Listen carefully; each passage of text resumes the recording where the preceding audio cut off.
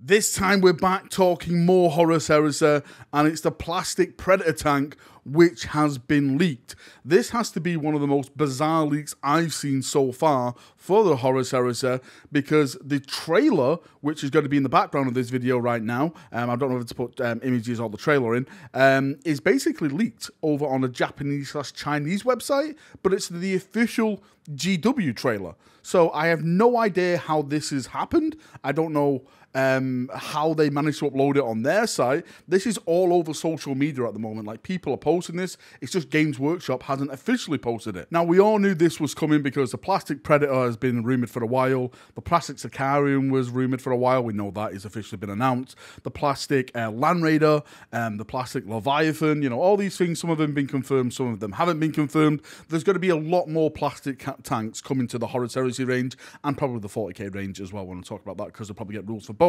But yes, expect a lot more stuff going on throughout this year. Now, the really cool thing about this box, it seems that it's going to include a ton of options for your tank. Just like we've had with all the other stuff, really. Options is what we absolutely love. The Contemptor Dreadnought has a bunch of options with its guns. The tank is going to have a bunch of options with its guns. And the first one you've seen in the background now is the Graviton Cannon. So you can see that you can now equip your Predator tanks with grav weapons. We have cool things like, you know, flamer sponsons on the side, which again you've seen in the background.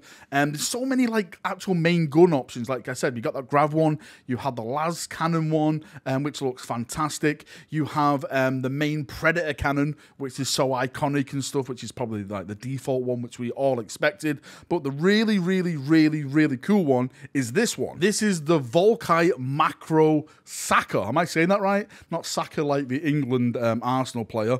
There's nothing on Phil Foden. But this is basically a Volkite weapon now on a Predator tank. There was hints to this anyway, because if you look at your rulebook for the Horus Heresy, you can clearly see that some of the artwork actually has Predator tanks with Volkite stuff attached to it.